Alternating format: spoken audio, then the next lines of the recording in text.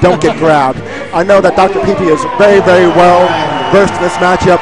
We'll see if he can stick to those, stick to that today. And remember, until we get to winners finals, losers finals, and grand finals, we're all 2 out of 3, so anything can happen. The hashtag I just tweeted out was "When's Nintendo?" Nintendo right now. Nintendo, are you watching? Isaiah, are you watching? And you think that there are only infinites in Marvel? Oh, no, sir. No, we got infinites in Melee, son. This is what happens when you free the Ice Climbers. Yep. I hope that you guys are happy. And here we go. Oh, he mashes out. He mashes out. Wow, good stuff from Dr. Peepee. He has to play Mario Party in that situation to get that grab ASAP. Yeah, and you know, obviously the strategy against the Ice Climbers is to separate Popo and Nana. Popo being the blue one, Nana being the pink one. The power really comes from having that second Ice Climber there, and he's got it! He's got there it is! We got Wobblez in the house! Is this what you wanted from Evo? Free Ice Climbers! Free the Ice Climbers! They are clearly free, as is Dr. Peepee from that grab.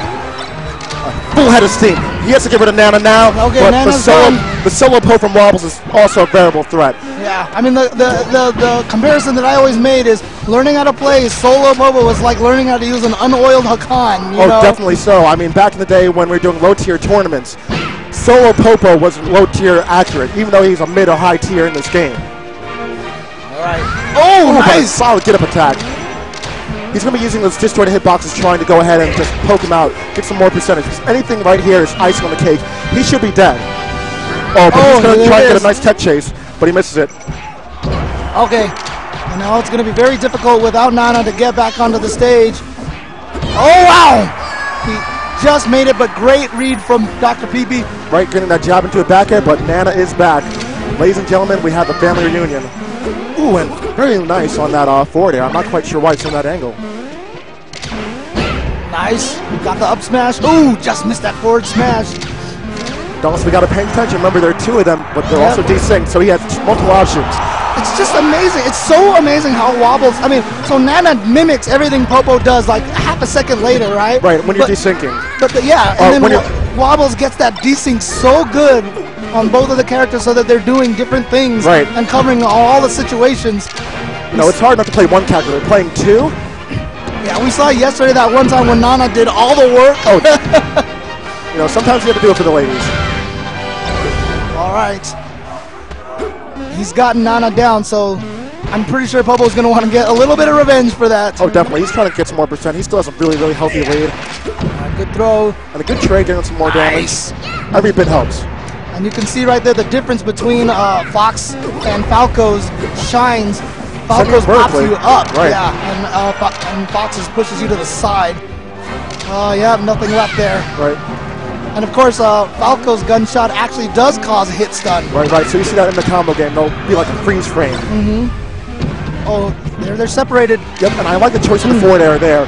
That's a lot of percentages against floaty characters like the Ice Climbers. And there it is, trying to chase down Nana. Okay, he's got her now. Don't think she should be able to get back up unless he can save her, but didn't get down there fast enough. Was too risky to try to go for that. With Dr. Peepee just waiting at the ledge. Oh, here we go. And a nice trade out of there from Wobblez. Yeah, if he can get nice air to air. If he can kill Popo right now, like you said, you know, trying to go for those early percentage kills. That's the thing about this game. If you can chase the guy and push him off the edge, even when you can't get back up, if they fall first, you still win. Right. And also, it's going to be kind of hard to do. This is Bound of Dreams with a really high ceiling, far blast zones. James Chen is loving this. Spike. Oh, he was looking for the grab there. He's got it. He's got it. We're done. Dr. Peepee's going to be down 1-0 winner's side to Arizona's very own Wobblez. And you know, that's the whole thing with wobbling allowed. The whole goal is to avoid getting thrown. You have to watch out for that. Right, and even when wobbling isn't allowed, that's the whole thing that Ice Climbers thrive on, that grab game. And just so you guys know, I mean, just a little history. I was told this story on Twitter. Apparently, at one point, someone spilled a drink on Dr. Peepee's lap. And someone called him Dr. Peepee as a joke. He didn't think he was going to get this good, so he kept the nickname for a long time. It's one of the things he regrets in his life. You can try all you want to change the nickname. You'll never get rid of it now. Oh, no, you're stuck with it. Oh, look at this. Trying to take out Nana. Yep. Oh, there it is. She's gone right away. Great stuff. Oh, wait, she's still there. And he gets that kill on the top, using the Shine's vertical mobility. Yeah. Nana completely controlled by AI. Well, not completely, but when trying to recover, will be controlled by AI. Right. She's like a level 3 AI. Yeah. Basically tries to catch up, and as soon as she gets near Popo again, then it starts to mimic the attacks again. Right. She's not the smartest of the bunch. It's tough. Trying to chase Popo down. Yep, and those lasers forcing these certain recovery options. Yep. Great stuff from Dr. Peepee, the man who sent Armada into losers bracket. 2-0 in quarterfinals, showing exactly how stacked this tournament is. Dr. Peepee was second place at Apex this year, wasn't losing he? to Armada, that was a bit of revenge. Yep. But he's looking for that #1 right now here in Vegas. And again, using these lasers just to throw him off.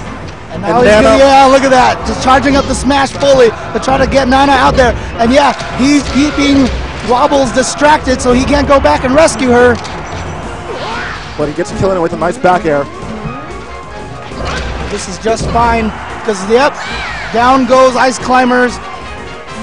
But the couple is happy, back together again. Guess who's back? Nana's back. And he's trying to zone him out with these lasers. Playing a nice little, this is not what he wanted. That's the problem. We talked about no stock lead is safe, especially against the Ice Climbers. And look at Peepee mashing that hard, trying to get out of this, but nothing he can do. Just sit there, enjoy it. You know, Wobblez used to get booed for that, but here, everything has changed. We're used to TAC Infinites here at Vivo. Oh, there goes Nana. Great stuff. I mean, he's concentrating on the upward kill of Nana now, using those shines. And it's working out very well. Oh! Couldn't quite get the height that he needed to grab that ledge again. Oh! Wow! Wow! Right on the edge! This is, what, 3rd or 4th time this set already? I think so. And let's say goodbye to Falco. And one last chance. Peepee is 1 stock away from going to the loser's bracket. So many killers there. Don't get us wrong, folks. I mean, we have had tournaments with wobbling allowed before, and Ice Climber's still not considered a top-tier character. Not at all. But that's just an indication of how strong Wobblez is and how much he has control over this character. Oh, and Nana made it back. Oh, but a bit late on that smash. That would have sealed the deal. Oh, but he got it. It's done. Oh, no, but he misses the handoff. But it's over. Wobblez wins. Is going to winners finals here at Evolution 2013, knocking Dr. Peepee into losers. And you can see how ecstatic he is, jumping up and down on with stage. His Arizona compatriot Taj, looking like Kevin Durant up there. But